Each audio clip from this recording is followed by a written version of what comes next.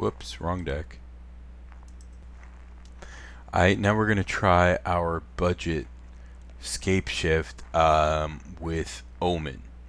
So this is the second version of budget Scapeshift. This is Scapeshift Omen. So Prismatic Omen makes a few big differences in the deck. One, you can kill with fewer lands in play. Two, it makes fetching a lot simpler when you cast your Scapeshift. Three, it makes Valakut an option without Scapeshift as a kill. On the cons side, if you don't draw Omen, none of these things are true, and you have to play more Valakuts. And if you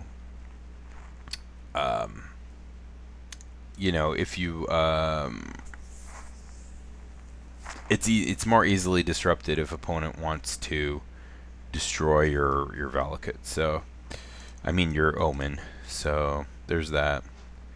Here I'm going to ramp some more.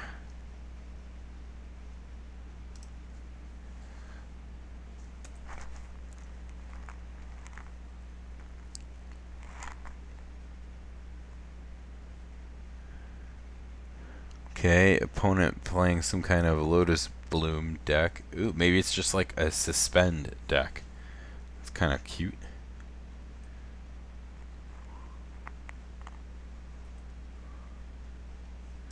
Let's cast our Search for tomorrow. And we'll get the Mountain. Foothills. So we could cast Bring to Light here, but without the Omen, it's not a kill yet. We need more lands for that. So here we can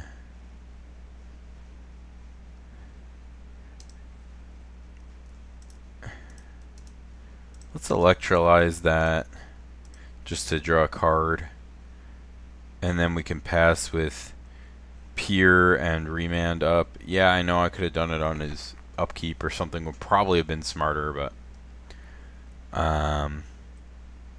it's okay. This isn't a tournament. You should probably play your best all the time, so I guess ignore that. I'm just being lazy. That's the truth.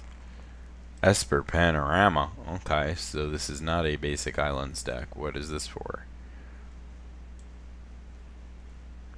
Crucible of Worlds.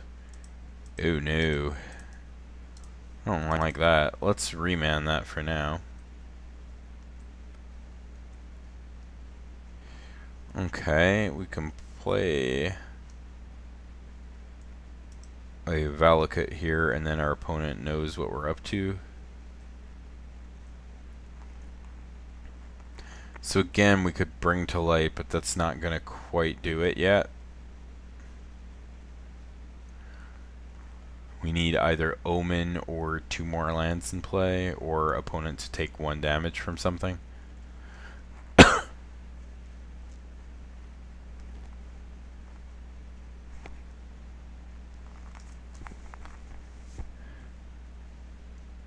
Okay, there's a Crucible. I'm going to Peer in response. Maybe I can get a Mana Leak or something. Bring to Light. Alright. It's not gonna do it.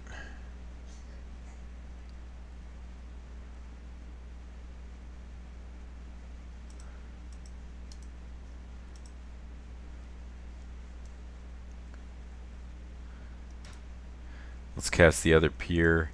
Oh, now we get the Mana Leak, but we don't have the extra mana to cast it, so not too good. So he lands that, which is a shame. Okay, now we can cast this Oblivion Sower.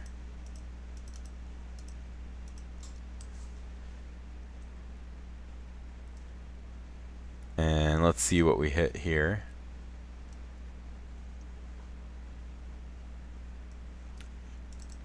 2 islands, that's perfect. Strata Scythe.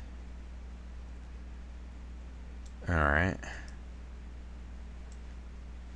Okay, it's a bunch of weird stuff that doesn't quite go together perfectly, but, you know, that's just for fun for you. I didn't know this was even legal in Modern.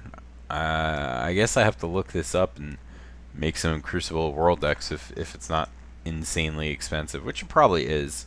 It's probably why it's not on my radar. I'm sure I looked at this card and was like, wow, that's too expensive, and then decided not to. So Lotus Bloom is coming in. Should I mana leak the Lotus Bloom?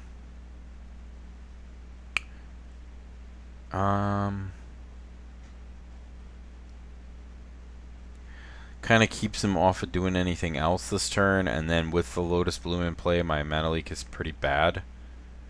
Although, maybe I just keep it to back up my Scapeshift. Yeah, that's probably better.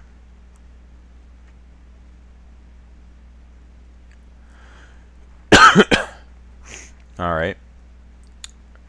You got a 4/4, I got a 5/8. Roar. Big Squid Man. As awesome as the card this is, I think the art's a little goofy. It's not as scary as something called Oblivion should be. Tezzeret, eh?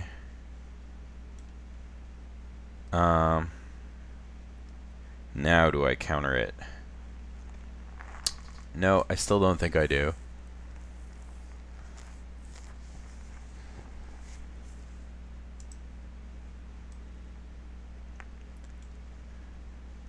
Okay, he's gonna play some kind of 1-drop artifact. Expedition map. Oh, and he's gonna crack the map for what? Academy Ruins? Ghost Quarter.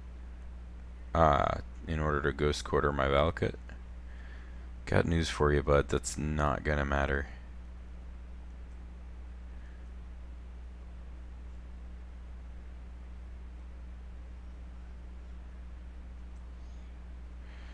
Okay, so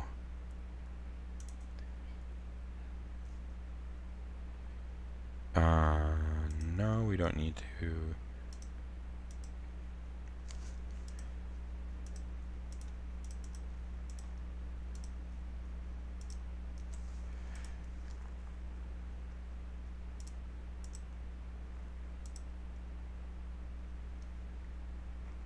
Bring to light.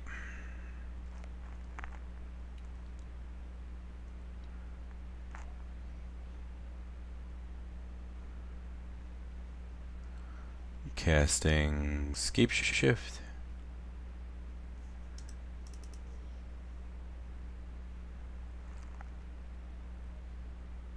With the mana leak backup.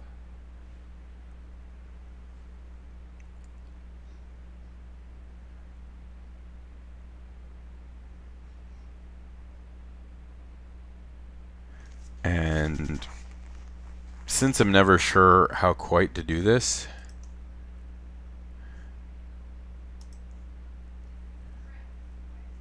let's put a forest into play.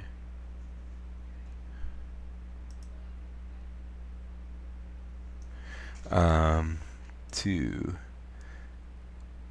3, 4, 5, 6, 7, 8, 9.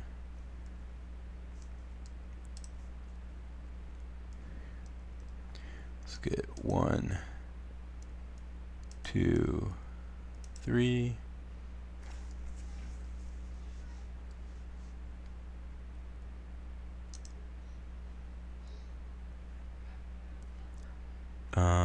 One, 2, 3, 4, 5.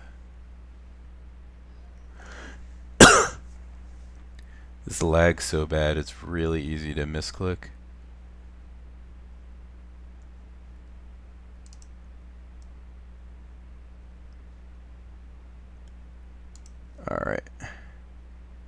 think I took out too many mountains.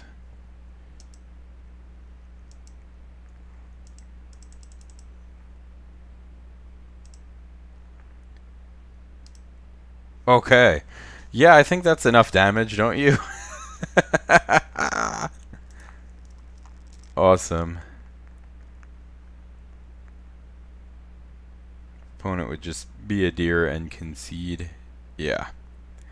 Pretty cool. We won that one.